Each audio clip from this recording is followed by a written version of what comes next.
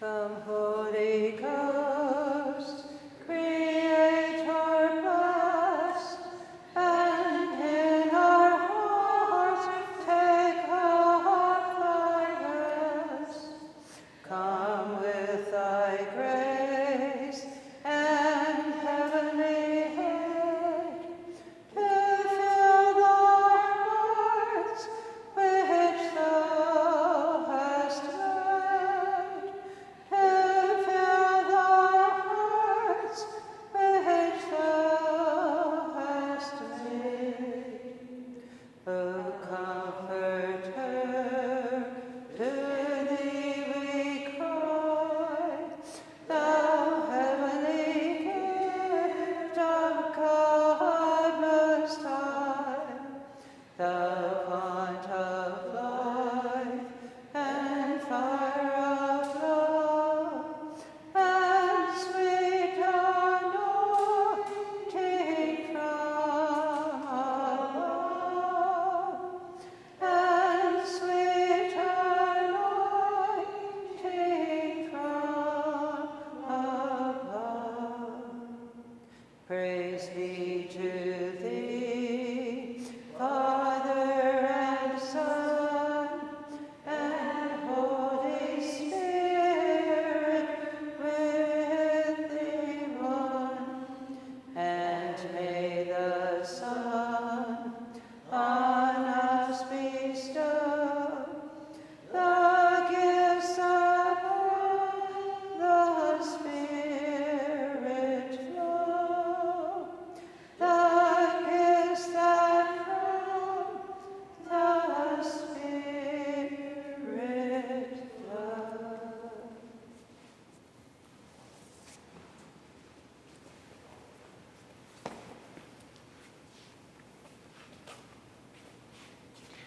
Audrey, what is it that you request? The mercy of God and acceptance into the community of your sisters. May the Lord grant you communion with all those whom he has called to follow him in this special way. Amen. God, again and again, you call people into your special service to follow you. Hear the request of our postulant, Audrey. Out of love for Jesus Christ, she wishes to become part of our community. Grant that our common life, our prayer and work may be sustained by mutual love. This we ask through Christ our Lord. Amen. On this Vespers of the 7th Sunday of Eastertide, we just sang a hymn to the Holy Spirit. And next Sunday, we celebrate the outpouring of the Holy Spirit, not only to the first church, but to us as well. And what we celebrate this afternoon was the outpouring of the Holy Spirit in St. Benedict's life 1,500 years ago. And in all of our sisters down 1,000 years of Eichstätt's history, of all of our founding sisters. And so what we celebrate this afternoon is, again, the activity of the Holy Spirit. The activity of the Holy Spirit that brought us here, the activity of the Holy Spirit that brings you here.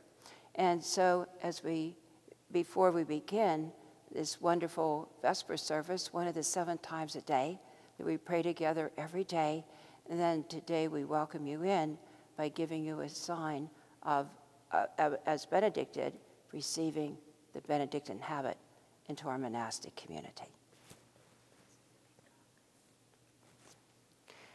When Benedict went out to, he studied in Rome, and he was so disappointed in what he saw in Rome.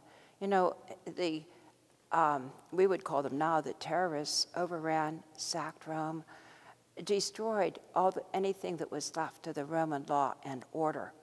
And so he knew his heart was meant for something greater and something bigger. And he went out to live as a hermit in a cave. And he met this monk, and the monk gave him the habit as a sign that he was putting on this new person of Christ, this new man of Christ. And so many people, there was a time when nurses got their nurse's cap. You know, people get their class rings, people get engagement rings, okay? And for us, this is a sign of our dedication of our life, not only of our ministry, but like wedding, of our whole life. And so Benedict asks us to listen, O my children, to the ear of your Father's heart. Listen to the ear of the heart. Not just all the noise that goes through, not just all of the things that now the pandemic has helped to cease, but we've had 1,500 years of not hearing that, but to listen to the voice of our heart. And what does our heart say? Our heart says that it is restless until it rests in thee, O my God. That was the movement of the Holy Spirit of Augustine in 300. And so our hearts are always restless, but we don't always know for what. And Benedict talks about, what do we ask of the novice? We ask them if they seek God. We ask them if they're ready for the hardships of life. Or ask them if they're ready for obedience, humiliations. You know, one of the humiliations is there's many people out there waiting to live stream this at 4 o'clock, and it's 4:45. So this is already a humiliation. And life just has a way of saying, no, life is not perfect. We're not perfect, and life is not perfect. And how are we going to deal that with Christ's help? And to seek God, because we all have this hunger for this something more. We want the good, the true, the beautiful. And that's what makes us human. And so when we seek God, then we can enjoy everything else because we don't expect it to be God. And we're so blessed in the Benedictine tradition that it's 1,500 years. I've always wanted to put it on our letterhead. Been in business for 1,500 years.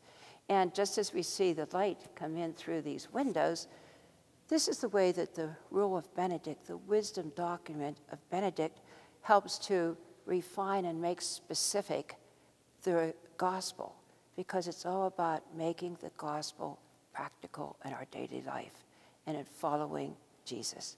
And so here we are this afternoon, welcoming you, and it's a renewal for us to listen better to the ear of our hearts, no matter how long we've been doing it, but to listen even more, and to also to seek God, not just the customs of what it brings or the unexpected of the last 2.5 months, but where is God in all of this, and how is God revealing his love and his mercy?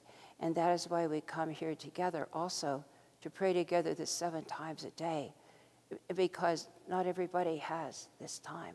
And we are at a post praying for people who share with us what's in their hearts, and so that they also can seek God better for them.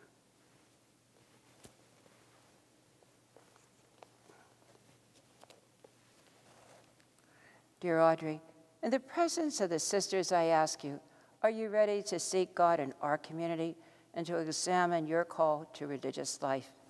Trusting in God, I am. Then at this time I accept you as a novice in our community, so that you may examine the monastic life, and may God himself complete the good work he has begun in you. Amen.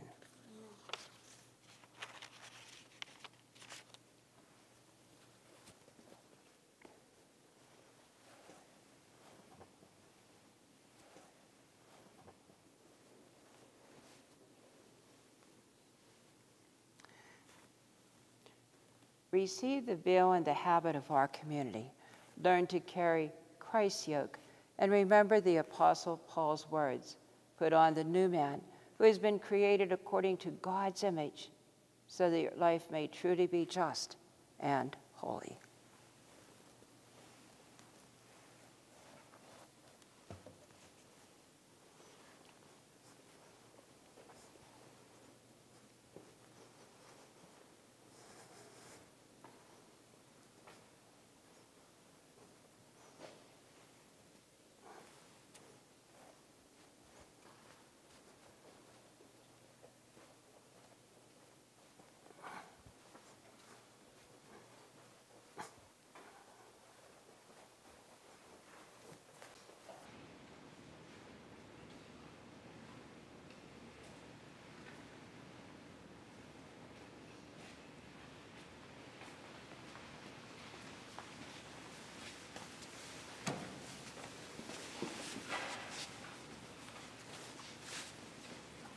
God, you have shown us that the things of this world cannot fulfill our needs, and you have called us to deny ourselves that we may share eternal life with you.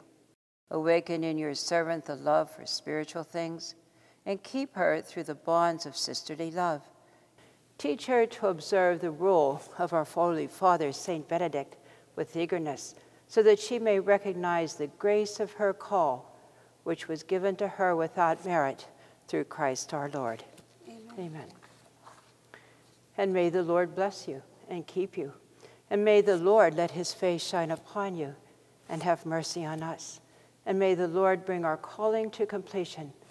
May the triune God grant our request, the Father and the Son and the Holy Spirit. Amen. Amen. Okay, and then we welcome you to come up, and then the community will welcome you with the liturgical sign of peace.